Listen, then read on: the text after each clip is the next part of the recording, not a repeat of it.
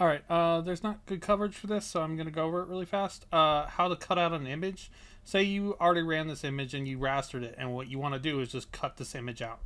Now, there's a couple things you can do. First, there's a weird sort of trick. If you drag it in the cut and you just execute the job, this will actually cut around the image. It just goes here, cuts around the image. That's actually what cut does in this case.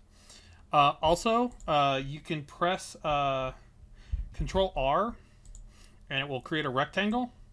This is intended for tools which won't exist. I'm actually going to take these out before I get away from beta.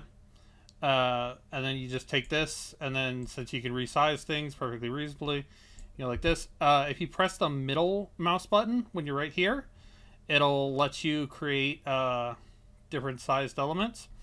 Also, in position, which is actually going to make it here, we have this information that's 13.6, 16.7, and then we just change this to 13.6 and 16.7, and go ahead, change this away, and now this is 3.6 and 1, so we do 3.6 and we do 1, and we're matched around it.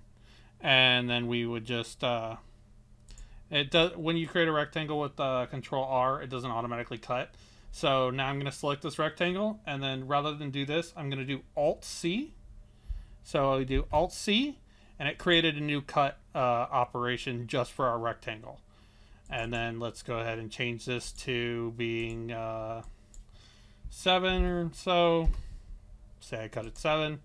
Now it's a 7, and then we execute that job and then go, and it will cut around. It's already at the location. Okay, that's 2 really quick ways to do it. Hopefully in the future I'll have something easier. But yeah, that's cutting out an image. Thank you.